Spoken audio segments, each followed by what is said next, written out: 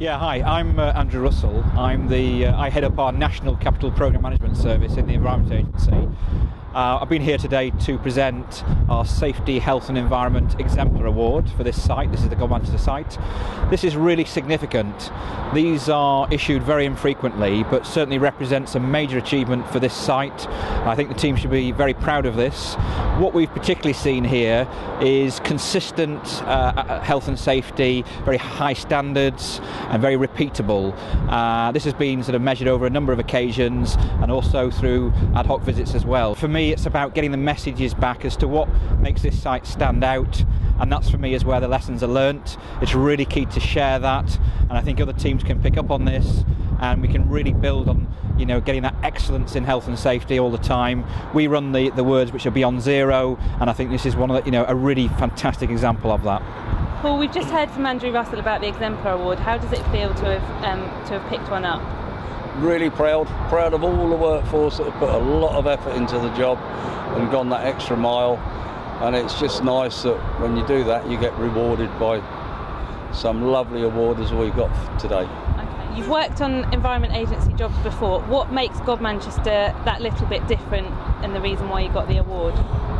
When we first started on the contract, myself and Nigel sat down and decided that we were going to go that extra mile and do the business, and we come up with an induction booklet for the guys to take away, because we felt that once you've inducted them, they walk out the office and forget all about it. They've each issued a nice booklet with all the information we need to give them from the induction, and it's with them all the time, and it's really paid dividends for us. You think it's made a big difference? A lot of difference. It's a lot better for the lads. They've got photographs of all the key members of the team, and they know where to go and what to do at all times. So okay. It's really good. Winning an Exemplar Award, you've obviously gone the extra mile. We've talked about that, but just tell me a little bit about this computer that you've got on site.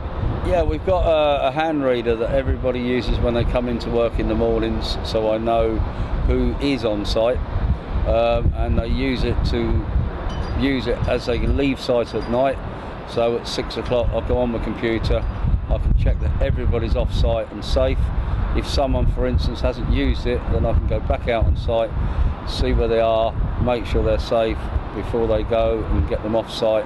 I know before I leave site everybody's left, everybody's gone home in one piece. So it's a safety measure? Yeah, we keep all personal details on it, next of kin in case of emergency. Any medication that they're taking is on there, so if, God forbid, anything does happen, we can just do a quick printout, give it to a paramedic. They've got all the information they need for that person. So I'm really pleased to be here today. It's really good to present it, and I think Jackson Civil Engineering should be really proud to receive this, but not recognising the partners involved, Jackson's, EC Harris, Atkins and the Environment Agency, all coming together to deliver what we've achieved today.